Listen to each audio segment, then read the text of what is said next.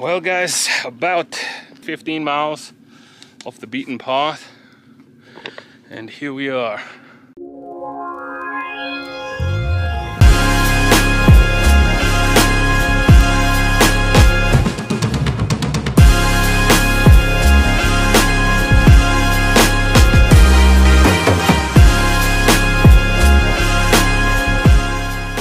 Good morning.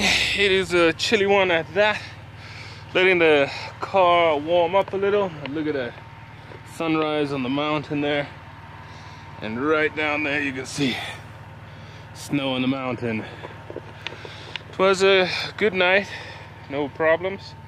But now we've got a long drive to find gas. We need propane. Our 130-pound tank is done. And we're off to Moab for now. So I'm gonna finish hooking up and hit the road. Not a bad view for breakfast and airing up your tires.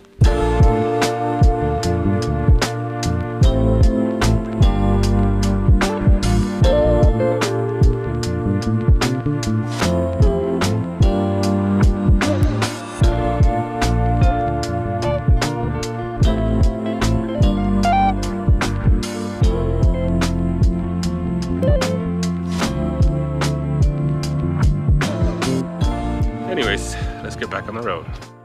All right guys, we needed a little pee break.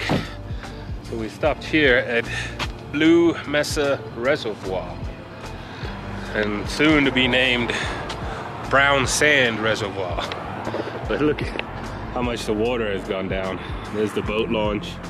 You can see all the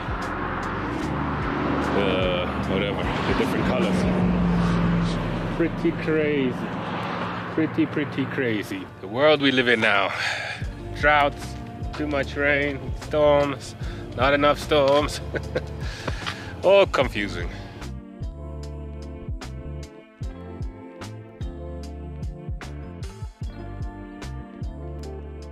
Alrighty guys, well, it's just a easy night tonight. I decided to pull into a KOA with the deluxe suite. It's our first time plugging in 5 days, 6 days. But we head to Moab tomorrow. So I figured I'm tired of driving, tired of worrying about where everything is. So it's just nice to have a quick little rest for the night. So bright and early we're gonna wake up. We're just cleaning out the car, all the snacks, all the crap that builds up, and then we'll be hitting the road and into the desert of Moab. Well, I hope you guys are enjoying this series so far. Obviously, this is video 4 in this series. If you haven't checked out the others, be sure you check them out. And if you find this information helpful, be sure to like, share, and subscribe. Now, we started off the video talking about that I need to get some propane because one of my tanks are empty. So the average temperature so far during this trip has been, let's say, about 30. It fluctuates to about 40 in the day and 18 at night, so maybe a bit less than 30. But overall, I find you get about 3 to 5 days, depending if there's wind. Wind is the biggest factor, out of one 30-pound propane tank. Also, we're in such remote areas, and 9 times out of 10 something runs out on a Sunday. I like to start looking for somebody to fill my tank as soon as that first one's empty. That way I still have about 3 to 5 days in case I can't find anything near me. Now, I've been traveling non-stop for the last 5 days, and if you saw my last video, it was pretty stressful to get to that Colorado location with the ice and snow on the mountain roads, and I just wanted to have a night of decompressing and have a place that I could dump, fill up my tanks, and then get propane. So that's why we pulled into a KOA. Now, if you're boondocking, some people are gonna judge you, say, oh, you should boondock 24/7, or you should do this 24/7. Guys, do what you want. I disperse camp and boondock majority of the time, but every now and then it's nice not to worry about security, where you're gonna dump, where you're gonna fill up with water, and worry about your propane shortage. But guys, let's get back to the video and the most epic campsite I've stayed at so far on this trip. Well guys, about, I'd say 8 to 15 miles off the beaten path. Pretty extreme off-roading for a camper, but I can't do justice with this camera, so I'm gonna throw in a bunch of drone footage of where we are.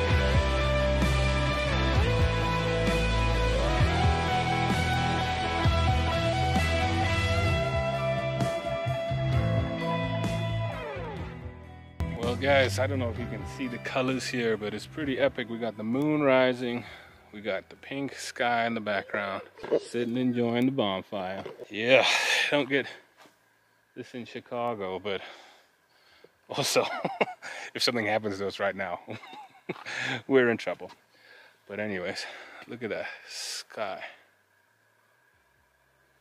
You can't really tell here. Hopefully I have a time lapse going. Just watch the most epic colored sunset. Yeah, I guess you can tell a little bit. It's, I'd say, 10 times more vibrant. It's actually pretty insane. Anyways, I'll check in with you guys tomorrow morning.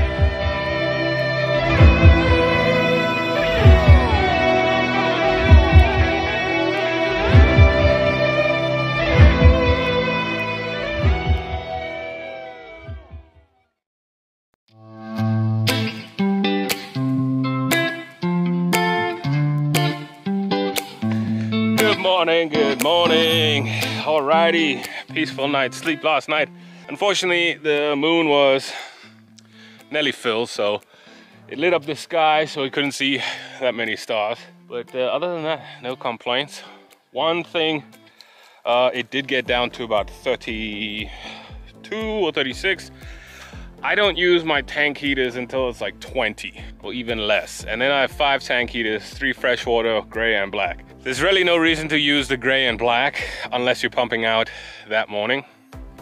But I pumped out yesterday morning and then I left those on by mistake. So it did drain about 10% of my, 15% of my battery last night. I should have just left it off, but I would have if I realized that. So something to keep in mind. Cause yeah, really, freshwater tank won't freeze when it's 30 or 25 unless you got this much water in. If the whole thing's full, you should be good for a good 2 days of it being that cold. But anyways, I am all packed up and ready to go. The family is getting dressed.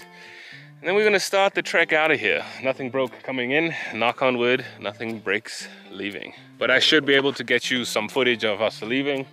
And hopefully everything goes smooth. Today we're heading to the Arches to go see some arches. And then who knows where the rest takes us.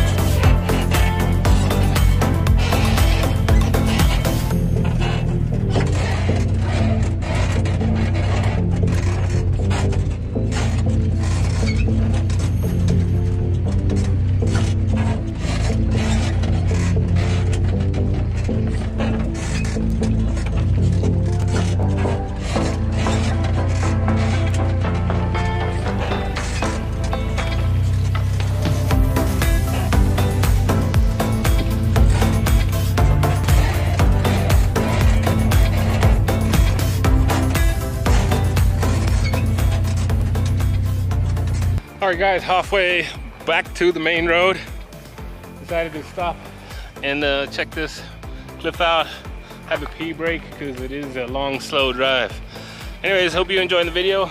Check back with you in a bit. Well guys, what do you think of that campsite? Absolutely loved it. Again, found that from a buddy on Instagram. Couple things I want to address from that previous clip. I talked about tank heaters. I have 5 tank heaters on my RV, as well as I have plumbed a pipe into my basement area from my furnace. So my furnace, whenever it turns on, is pumping warm, hot air into the basement. I have added insulation on the basement, not the typical coroplast. I've got 1/2 inch insulation on the basement. basement, so there is ambient warm air going down there as well. That's why I don't believe I need to use my tank heaters all the time. Also, as I mentioned in the video, the more full your tanks are, the less you need to worry about your tank heater. Although the more full your tanks are, the more things can break if you do let them freeze. So there's a happy medium between those two areas that you got to play with, and that just takes time and experience to figure out. Now, next up on the list, I talk about if anything happens to us, we're in real trouble. Most of the dispersed camping sites I stay at do not have cell phone service. So what I carry is something called a Garmin InReach.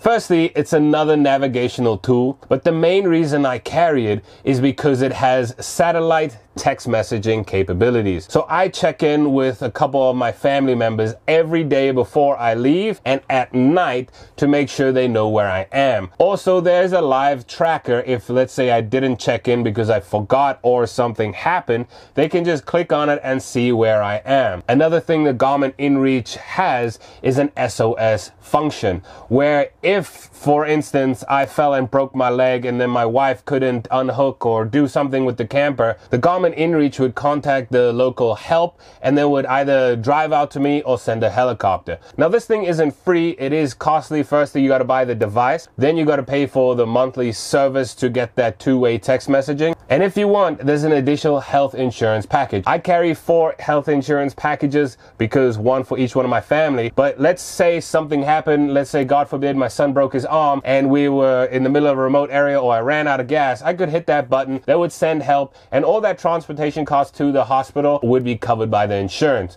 Now, rates change, but there's a link down below. If you're interested in doing this type of camping, I highly recommend you get a Garmin InReach. It is my lifeline to the rest of the world, and it also gives me peace of mind in case something does happen, and it also gives my family members at home peace of mind. So I would highly recommend you get a Garmin InReach. Now, last thing I want to address is the off-roading nature of taking a camper off-road. Now, guys, it's very crazy to capture the off-road nature of the roads on a camera. Now, what you saw there were pretty rugged, but on camera it looks, you know, just like a couple pebbles on the road. Granted, it's not as crazy as a 4x4 trail, but it's definitely more crazy than anyone should take their stock RV. And there's a couple reasons for that. Most RV travel trailers have low-hanging plumbing, and definitely I came within inches of the frame of the RV, so I would have ripped out all of those things. But really, this is extreme off-road for a travel trailer. It is light off-road for a regular 4x4, but it's definitely not recommended to go where I go without knowing something can get ripped off, or if you've modified your travel trailer to make sure nothing can get ripped off. Now, as mentioned in the video, this was a 15-mile stretch off-road one way, I believe, and that took me about 2.5 hours. So whenever you get your tires on a dirt road, just times your travel time by like 10, because that's how slow you'll be traveling. If you travel fast, you'll break things. Also, it's not wise to travel fast with all of this weight off-road on loose gravel, so just take your time. Most of the time I traveled just in regular 4x4, but on those times I had to climb up some rocks, I did go in 4x4 low. One thing I do stress to make sure there's no extra bouncing in both the car and the travel trailer is air down your tires. I've mentioned this before. I'll put a link down below for a video that I talk about airing down your tires, but basically I go to about 35 psi in my SUV, 25 psi in the travel trailer, and then the additional thing I have is that hitch that you see on the back of my car. That is a shocker hitch. That is a suspension hitch that helps reduce the bounce from the camper to the car and vice versa. Well, guys, that's all I'm gonna have for today. Be sure you like, subscribe if you want to see more of this adventure, because this is only day 8 of our 21-day adventure.